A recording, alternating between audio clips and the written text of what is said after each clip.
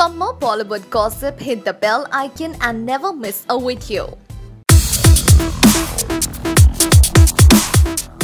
S.S. Rajamouli's magnum opus Baahubali 2 has broken over 35 records in just 16 days by earning 1,330 crores worldwide.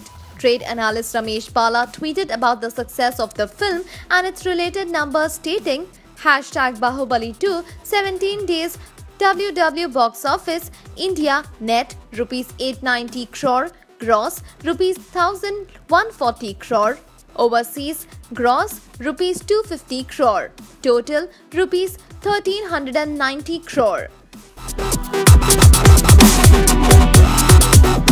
Even today, we are sure that the film will continue its magical run and cross the rupees 1,400 crore mark.